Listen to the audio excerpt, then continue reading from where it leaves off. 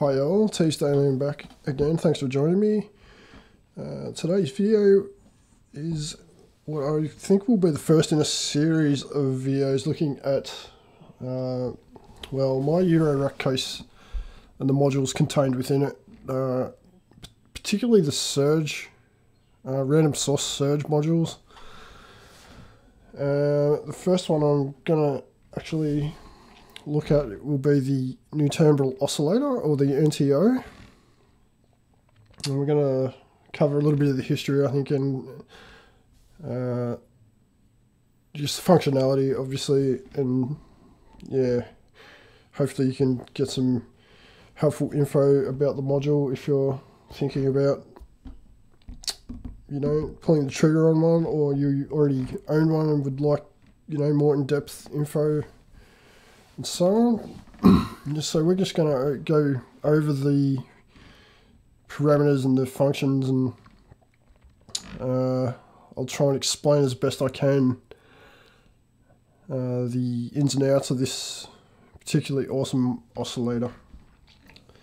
And then following this, we'll look at a lot of the other modules in the Random Source Serge line, because I'm quite a fan, well, since they've been released to the market.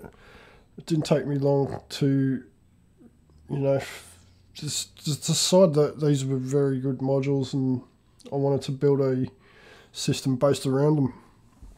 So we'll go through them all over time, but yeah, let's have a look at the NTO for now. So I'll just sorry, just bear with me. We'll look at the parameters and the ins and outs on the panel firstly. So you can see it's divided into two sections, where you have the top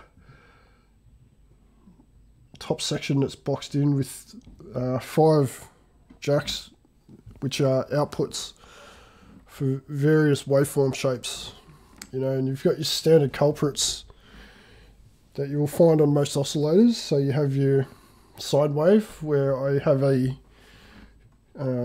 cable coming from at the moment. Then we can see there's a triangle, sawtooth, pulse wave, and then underneath that we have this variable waveform output, which is sort of unique to the NTO, and we'll have a look at that and what makes that interesting. But just alongside that, in the next section, we have a series of inputs with these jacks, as you can see. So these are also mostly pretty standard with oscillators. You have your volt per octave input for tracking pitch, so you can you know, work with it in a musical way. And we have a sync input, so we can synchronize the NTO to, you know, another oscillator or waveform. Beside that, we have an input for frequency modulation, and this is exponential frequency modulation. And below that, there's these inputs here. This black input is also frequency modulation, but this is for the linear input. So this is like one of the really nice things about this oscillator, is it actually has inputs for both linear and exponential FM. And it's dynamically controlled too, so you can see there's these two inputs. So one's for the signal that you would use as a modulation source, and then below that, this VC is a voltage control input, so it's voltage controllable more or less. So that means it can be used dynamically. You can control the amount of FM with the voltage control input. And it's super useful for FM because it just adds a very musical kind of functionality to the FM. And it's, yeah, it's really useful for FM applications, creating Nice kind of sounds, and yeah, just a lot of movement, you know. So alongside this, we have a portamento input. So this is under the voltage control, volt per octave input. Sorry, I just lost my words there. And yeah, so we have this portamento input, so it also tracks volt per octave, but you can control the speed of the portamento or the slew amount either with this potentiometer at the bottom, or with voltage control. Also there's an input for voltage control over the speed of the portamento. So that's quite a nice addition, and it's not very common on other oscillators. So besides this little input here is our voltage control for the variable waveform. So we'll come back to that, but along the bottom, these potentiometers or pots, from left to right we have the variable waveform shape, and I'll come back to that in more detail. But again, we have the portamento control, and then we have the linear FM amount, and then besides that in the bottom right is the actual main frequency control for the oscillator. Just above is the fine tune. So these two combined control the frequency, the overall frequency. And I've just got this cable plugged into the sine output, so if I turn this up we can hear, and we can see on the scope there's this sine output, which looks pretty typical of a sine wave. It's nice and, well, I wouldn't say it's exactly pure, because you can see there's a bit of an odd bump almost along the top right hand side of the waveform. But as far as sine waves go, it's, you know, it's, as you can see, it sort of bending out of shape as we get into the lower frequencies.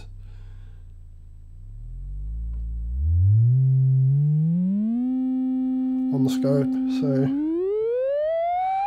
just adjusting the main frequency control.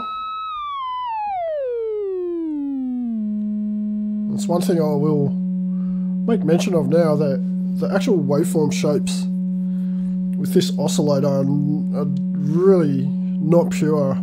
So when you look at them and observe them on a scope, they don't actually resemble much of the actual shape that they're defined as. So you can see that the sine wave is pretty close. We'll have a look at the triangle. We'll just take that out, put that into the triangle, and you can see again there's this funny sort of bump along the right hand side of each sort of peak and trough, and I guess it probably becomes more prominent if we drop the frequency down. You can see it again, it just really loses its definition in the lower range, but it still resembles a triangle for most intents and purposes. And it's those sort of imperfections that really give the oscillator its character, you know. So that's what I actually really enjoy about this oscillator in particular, is just the quality of the sound and just the overall character of the oscillator, you know. It's got a very vintage-like analog quality to it, and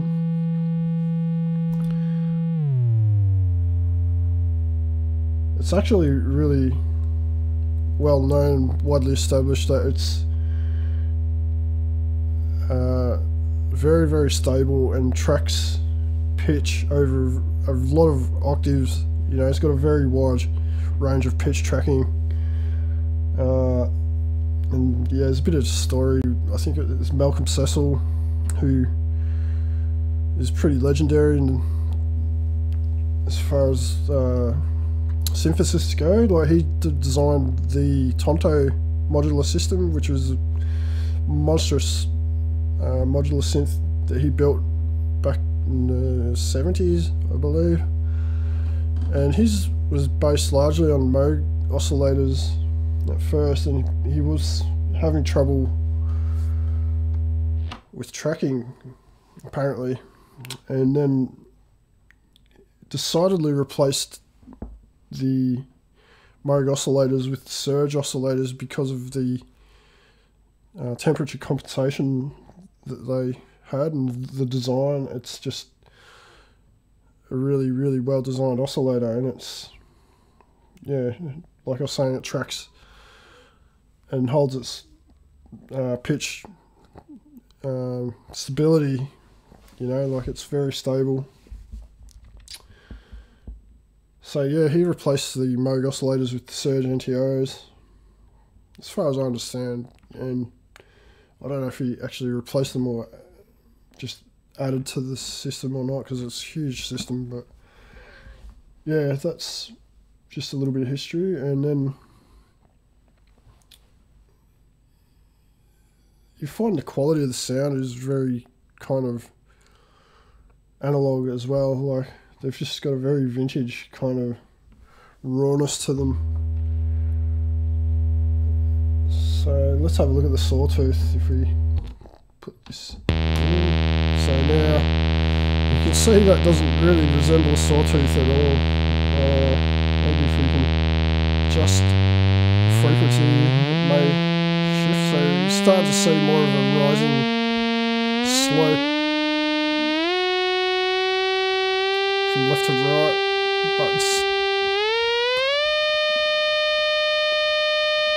it's certainly not what you would see with a pure sawtooth signal.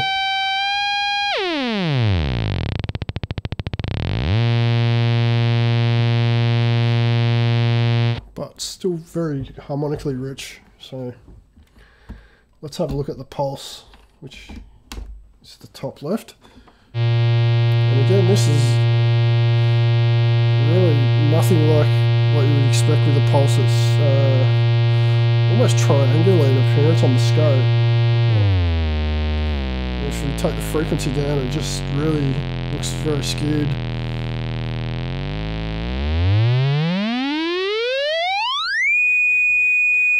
In the high frequency range, it looks more like a triangle sine.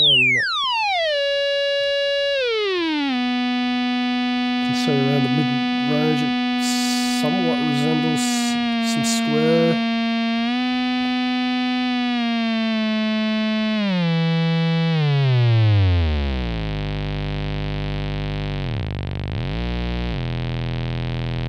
And now let's have a look at these variable waveforms. So this is quite an interesting output. So we have this bottom control, and it's in the center of the part at 12 o'clock. You're basically left with this, like a sine output. You have more or less a sine with very little harmonic content. So if we go anti-clockwise to the left, the waveform morphs into what you would typically expect of a sawtooth.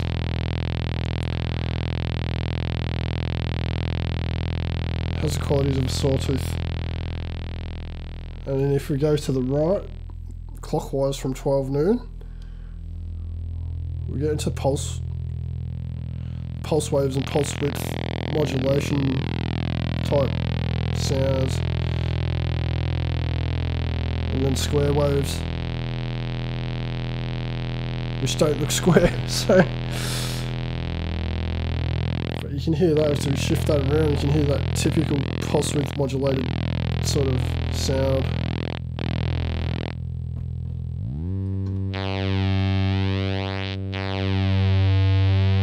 So that's how you would approach doing pulse width modulation with this oscillator, is to use the variable output and then set a modulation to you sort of modulate with that range.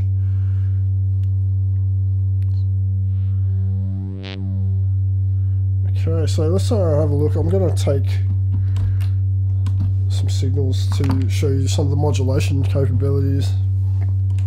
And I'm just going to take an output from my DUSG or slope generator, which we'll look at in another video. But this is just going to be a rising and falling modulation source, and I'm just going to show you modulation of the variable waveform. So this will be into the pulse range. So as I was explaining, you can get pulse width modulation.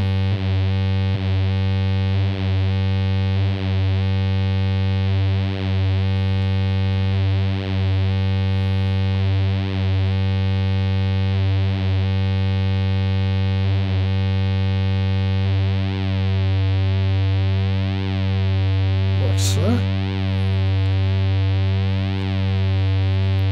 then if we bring this shape parameter back around to the opposite side, we're back into the sawtooth kind of range. So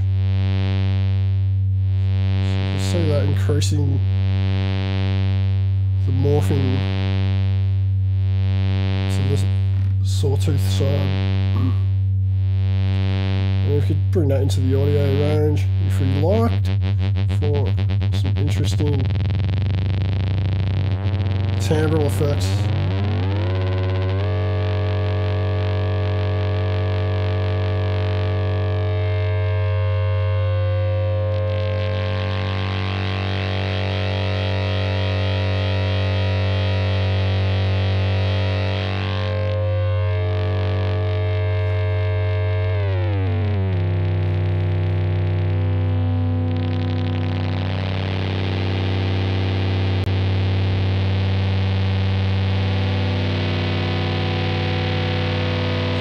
Quite an interesting range of sounds there to explore. Let's have a look at the portamento controls. So if we take a sequence of some sort, I'm just going to set up a bit of a sequence from my Turing machine. So. And we're going to take the voltage from that through a quantizer, and then, bear with me, I've got cables everywhere here. Yeah, so this is from the Turing machine through a quantizer. It's quantized to a minor scale, or something close to a minor scale, and I'm gonna just patch that. Oops, wrong cable. Back to our, well, firstly we've got our volt per octave input. We'll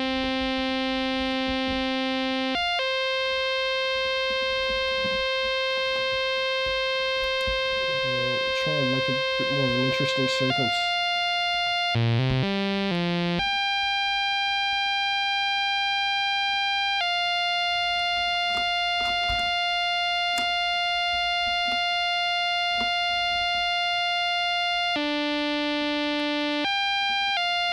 Clock signals up.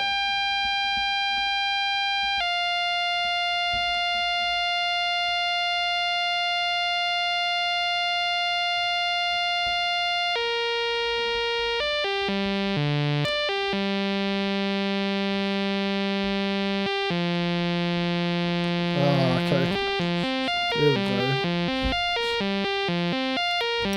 So we can hear that sequence now properly. So that's just going into the volt per octave input. If we took that out and put it straight into the portamento input, we can increase the amount of time it takes to slide from note to note.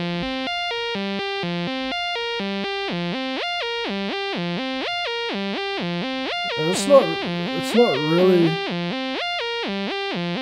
what, it doesn't get extreme, it's just kind of, you know, a bit of a quick slide when it's even at max setting, but it's enough to give it a nice sort of character and It's pretty useful.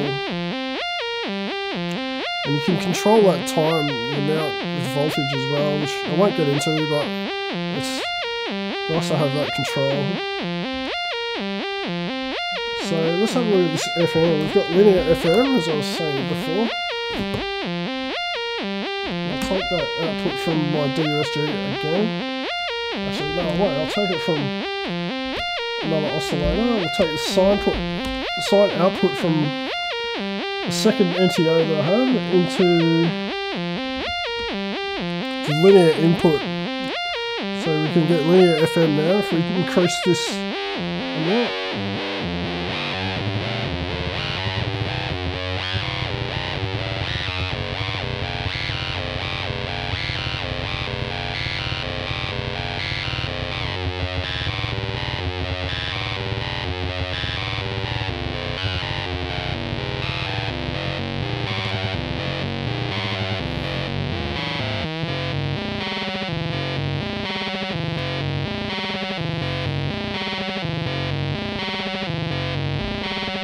Let's compare that with the exponential input.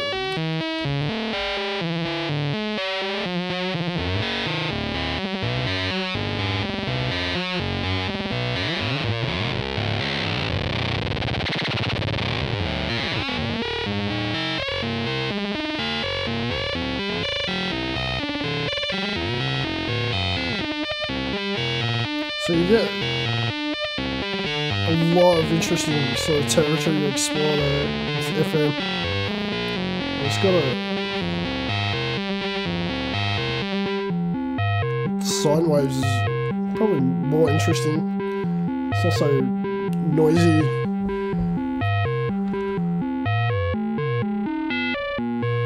Let's go back again. So this is linear FM with sine waves.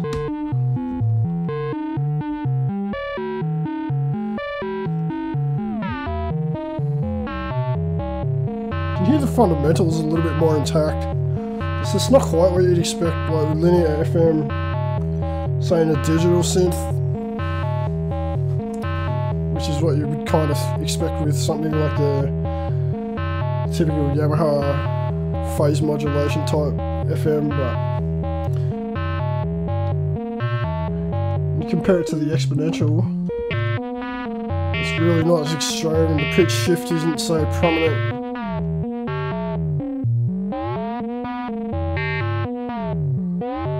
It's awesome for getting really interesting percussive sounds and so on.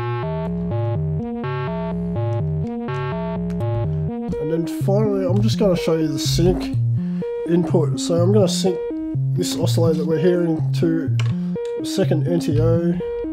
We'll take the pulse output. I'm not sure if the pulse output actually works with the sync. It's a bit temperamental, like the sync input will only sort of, it tends to work with certain signals and not others for reasons that are unbeknownst to me. I mean, I've looked into it and I can't remember exactly what I'd found, but let's have a look.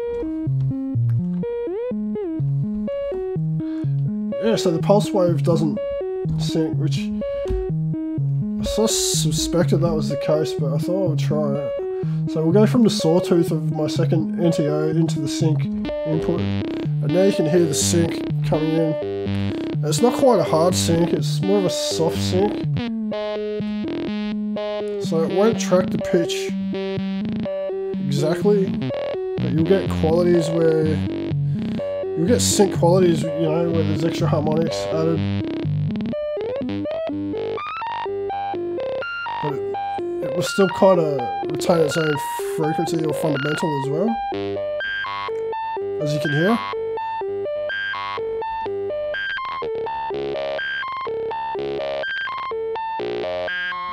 And if we take, well, we'll just shape that because we're coming from the variable output.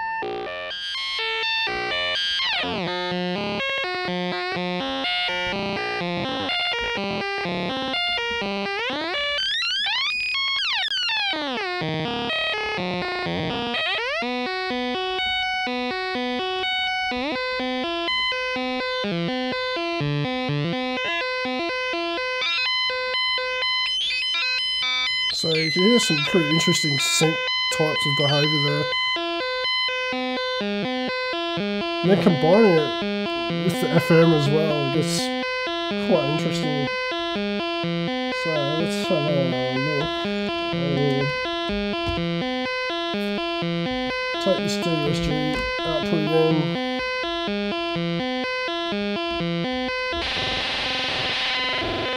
But just be careful, be wary that it's pretty extreme, and you don't need huge depths with the FM if you're syncing.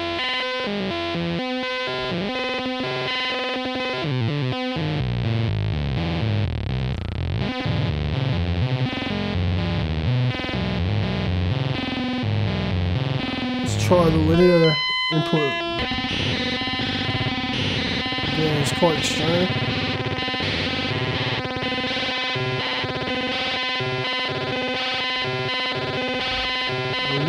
Take this sequence to our synced oscillator, our syncing oscillator.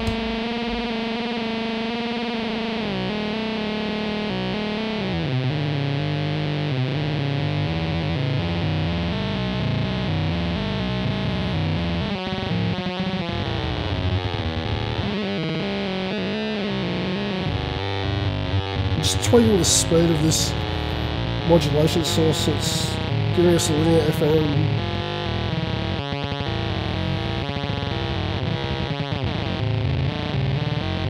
So you hear there's all kinds of wackiness and weird.